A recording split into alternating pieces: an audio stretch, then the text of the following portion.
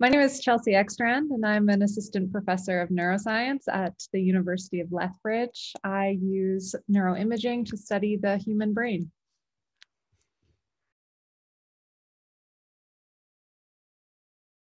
I think the thing that excites me the most about science is the ability to answer the big questions. So I get to go to work every day and ask new and exciting questions about how the brain works, develop hypotheses, test them, and then hopefully discover something that's never been shown before. It's really incredibly rewarding for me to be a creator of knowledge for future generations.